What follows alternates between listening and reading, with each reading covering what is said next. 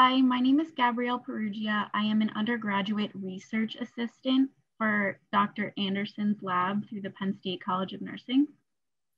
Hi, my name is Brianna Lockwood. I'm an undergrad research assistant as well for Dr. Anderson's research team.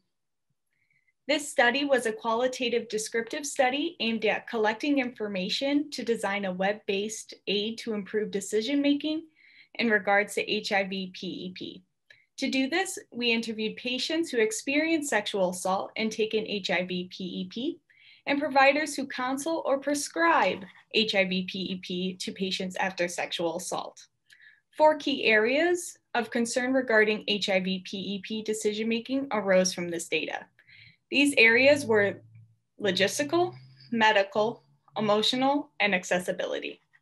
In some areas, we found more disagreement between patients and providers about the specifics of what goes into these categories.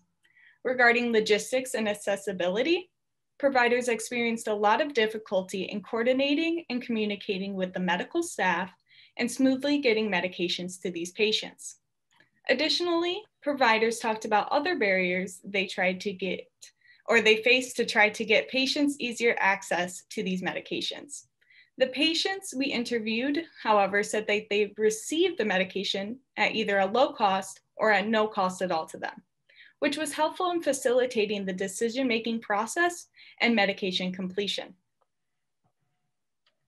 Side effects were also an area in which patients and providers both felt were important to consider.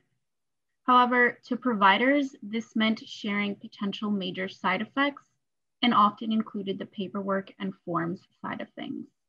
While on the other hand, patients who were physically going to be experiencing these side effects noted that information on managing the day-to-day side effects would have been much more helpful, as they weren't prepared for what they were getting themselves into.